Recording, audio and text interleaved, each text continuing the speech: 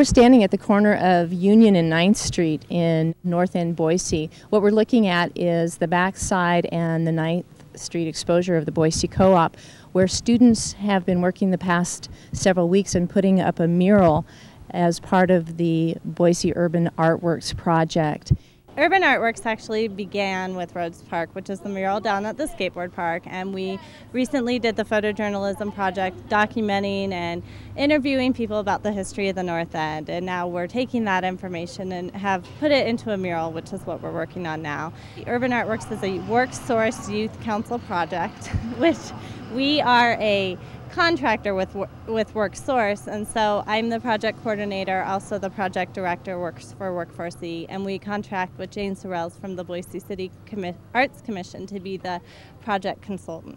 In fact, we have some of the results out in the hallway here of a photography project with students in the local schools. They've taken different neighborhoods. And I think there's normally about 8 or so students involved, maybe as many as a dozen. But they take pictures of a particular neighborhood and area, and then put together their own sort of collage or own project based on those pictures. And we've got 3 of them out in the hall here, and they just turned out great. That, I think, has a couple more phases to it. We have grant programs that support projects like this. The Idaho Commission on the Arts has been supporting arts programs for youth at risk with funds from the state legislature since 1993. The category is now called Creative Alternatives for Youth. Well, I was kind of referred to from the Boise City Commission on the Arts. The WorkSource basically had the opportunity to use some funding and grants. So they found some funding for this project, and then they needed to implement it. Well, that's where I came on board. You need to find an artist that could take the youth, take the idea, and make it all go onto the wall. So that's how I got involved in the project. This is the 3rd of a series, and I say a series because we're going to be looking at other sites to do urban art work throughout the city. But this here at the Boise Co-op, it's just a wonderful addition to our public works and art projects within our community. Well, you know, it's interesting because when you don't have art, there's really not much to talk about. And so you don't really find it to be any kind of an enhancement. But what we've found over the years is that each public arts project that we do in the city generates conversation, it generates a love of the community, a love of the art. And this particular one, I think, will be a destination that people will come to the community and they'll say, have you seen the artwork that our youth have done? They'll go to Rhodes Park, they'll go to 8th Street, and then it's here on in this area of Hyde Park. They will come here and say, hey, have you seen the artwork along this street here? And so it'll be a place that a lot of people will bring their friends and visitors that come to our city, and they'll bring them to this spot. Now in this program, those who are budding artists, or even those who may not think that they have any art talent at all, have an opportunity to participate. And with this participation, it allows them to explore something that they may not even thought they even had. And then they will express themselves in that endeavor. And maybe they might decide, hey, you know, I think I can do this. And so they'll get involved in other art projects we have within the city. We have advertised that these things are going on throughout our community. So if you are a parent and you have a budding artist, drive by and then get involved.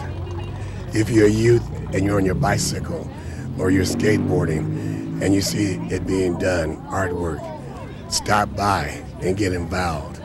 There's no reason why not to get involved. This project fit right into it. It was really kind of all the right pieces were there. We require as a part of this that there be strong partnerships, and there certainly are here with the youth service organizations and the arts organizations, that both pieces come together in this project for both pieces of expertise that are needed to really pull off something like this. They had a real, I think, clearly focused need, really strong goals for the project, great artist, and really, I think, imaginative planning. Because you can have all the technical pieces, but there's real sort of energy and imagination in this project. I think it's provided young people with challenges to work in a creative and positive way in their own community, obviously, and that the artists and community leaders served as role models. The process was active, personal, challenging, and based on relationships, which are all sort of coming to the fore as keys to really strong education now. So it really had all of the pieces. So I guess I think the proof is in the pudding. The mural is just really outstanding and something I think our community can be really proud of. I know I've driven people by already. I had someone in from out of town last night and we just did a drive-by. So I think there's going to be a little traffic jam out there. I think people are really going to be proud of it, and I'm sure everyone involved is. I think it's fabulous. We've been watching the unveiling, the things unfold, and we just think it's a wonderful tribute to the North End, and thank you very much for doing it. I believe there were 15 on this project that were youth artists, and then there was also a group of kids called the leadership team that did the fundraising, the promotion for this unveiling ceremony, publicity, they did the administrative piece of it. So we actually had two groups of kids working with people from the community to pull the whole thing together. We went to different businesses, wrote letters, asked for sponsorship, just asked anybody for donations, and we had a couple days, a couple weekends that we came down here and set up a booth similar to something like this and took donations. It was definitely a learning experience, being on the business end of everything instead of on the fun artsy end.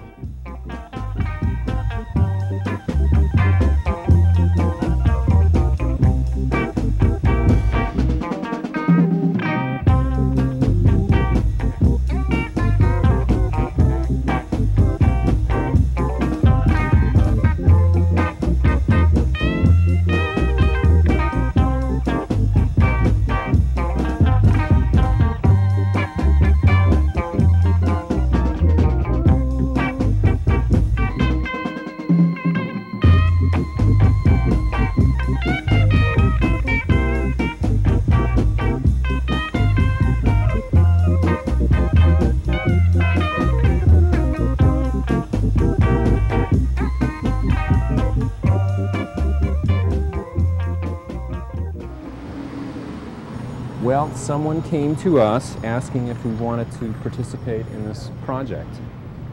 I haven't been a big fan of murals, but I took the leap of faith thinking that this would somehow be different, and it turned out to be way better than what I thought it would end up being. The co-op is interested in building community and being a part of that process. And then with the Urban Art Works project, I understand that it is a way to connect youth with artists in the community, and they came up with this idea to connect the past of the North End with the present, and then let's take it into the future. In the past, when people have proposed murals, I wasn't really sure what the point of them would be. This has a real focus and celebrates our neighborhood, which we're very much a part of. And so I'm very pleased with the outcome. I'm Brooke. Hi, Brooke. And how are you involved in this project? I'm a part of the project too. I'm painting on the wall. Right now I'm drawing my postcard. Oh, great. Are you one of the artists then? Yes. Okay. And so how long have you been involved in this project? Since it started. And my understanding is first they did some sort of photojournalism for this? Yeah, photojournalism project. Can you explain that a little bit? That was basically a group of people. We walked around, went around the North End to different people and different, recognized businesses of the North End, and interviewed people and kind of talked to them and got their perspective on living in the North End and living in Boise. So then this mural is kind of a collage of people's ideas of what living in North End, Boise, Idaho is all about? Yes. Oh, great.